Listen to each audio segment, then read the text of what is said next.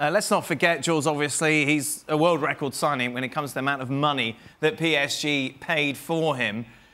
2 years in, and as we mentioned, of course, missed the Champions League last year, going to miss a massive part of it again this year round.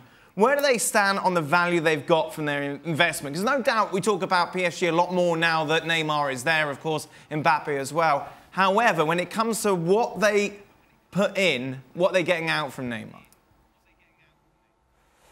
I mean, when they signed him, they didn't think that, or they didn't know, couldn't even obviously dreamed of being without him from February or the end of February last season all to the rest of the season.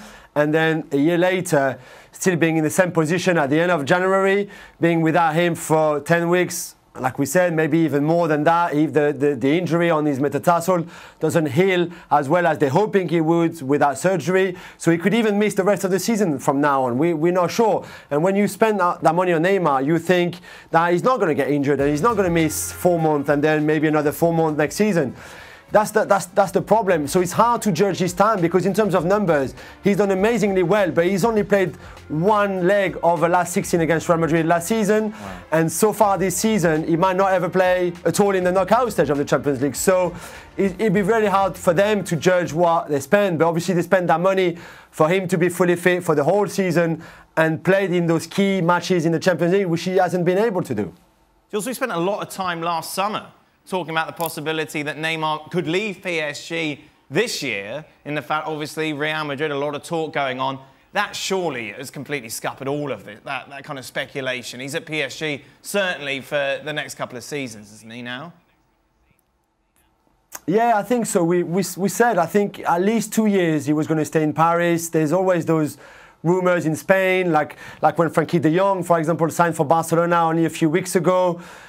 People at the club were showing him the WhatsApp messages they received from Neymar saying that he wanted to come back at Barcelona, that he wanted to play there next season. You know, all of that. We know that Real Madrid have somewhere some plans to recruit him at some point or make an offer at least at some point in the next few years. I'm not sure when that will happen because, as we said, he's 27 already. But potentially, they will come for him, both of those clubs. And I believe they're the only two who can afford him and the only two where he probably would want to go at some point from PSG. Will it be this summer coming? I'm not so sure. Again, it all depends on his fitness and how that injury evolves. It also depends on how he finishes the season with Paris, if he does finish it and if he does play again.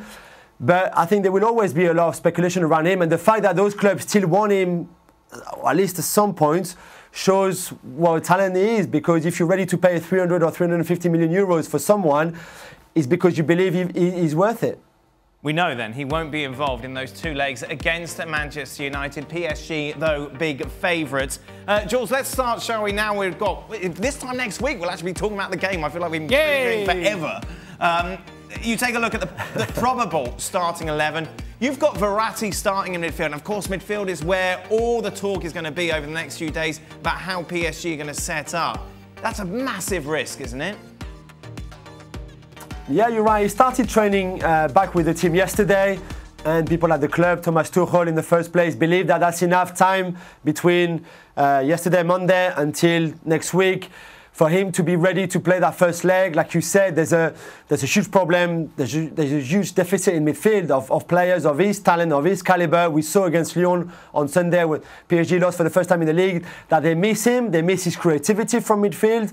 And because Leandro Paredes, the new signing from Zenit, the Argentine, again, might not be ready, completely ready to play, fitness-wise, but also in terms of knowing the rest of the team and what Tuchel wants, how he wants to play, might not be ready to start either. I think they will take the risk and the gamble to start Verratti alongside Marquinhos in that midfield. I do note, Jules, that Rabiot is still in the Champions League squad. Is that dead in the water for him getting any involvement? So he is, Craig, and that's another big debate for Tuchel. Tuchel has accepted the decision by the club to freeze him out.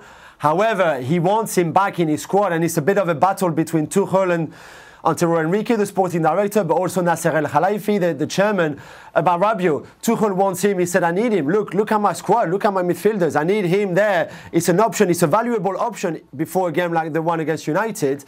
And at the moment, they're still saying, no, he doesn't want to renew his contract. He doesn't want to sign a new one. So he has to stay aside.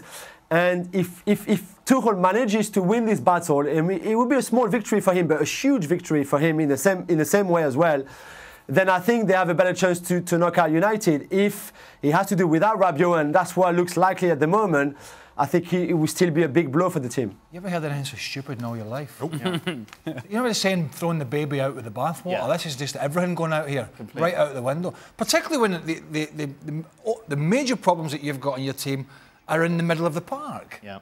I mean, it's just crazy. It's like almost like a big kid who doesn't get the candy that he wants and just crying in the corner because a player wants to leave.